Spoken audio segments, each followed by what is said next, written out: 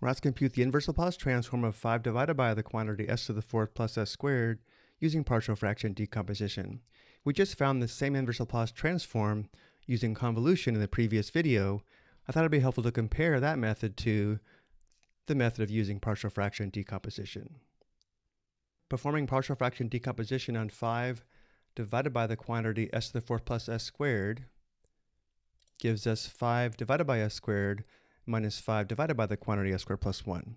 And therefore we can write the given inverse Laplace transform as the inverse Laplace transform of 5 divided by s squared minus 5 divided by the quantity s squared plus 1. But let's go ahead and show the work for the partial fraction decomposition. To perform partial fraction decomposition, we first factor the denominator of s to the fourth plus s squared as s squared times the quantity s squared plus 1, giving us 5 divided by the product of s squared and the quantity s squared plus 1. And then to set up the right side, recall we view s squared not as a quadratic factor, but as a repeated linear factor s. And therefore we set the fraction equal to the constant a divided by s plus the constant b divided by s squared. Again, these first two fractions are from the repeated linear factor of s. Then we have plus a linear factor of cs plus d divided by the quadratic factor of s squared plus 1. For the next step, we multiply both sides of the equation by the LCD, which is the product of s squared and the quantity s squared plus 1, which gives us 5 equals as times the quantity s squared plus 1 plus b times the quantity s squared plus 1, and then plus the quantity cs plus d times s squared.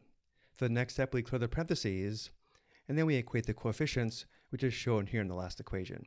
In this form, we can now solve for a, b, c, and d. Notice on the left side, we only have the constant 5, and therefore b on the right is equal to 5. There's no s term on the left, and therefore a is equal to 0. There's also no s cubed term on the left, and since a is equal to 0, c must equal 0. There's also no s squared term on the left, and since b is equal to 5, we know d is equal to negative 5.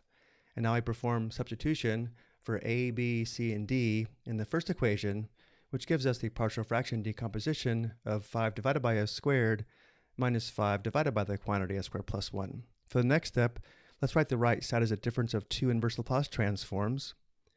We have the inverse Laplace transform of 5 divided by s squared minus the inverse Laplace transform of 5 divided by the quantity s squared plus 1. And now let's go ahead and factor the 5 from both inverse Laplace transforms, which gives us 5 times the inverse Laplace transform of 1 divided by s squared minus 5 times the inverse Laplace transform of 1 divided by the quantity s squared plus 1.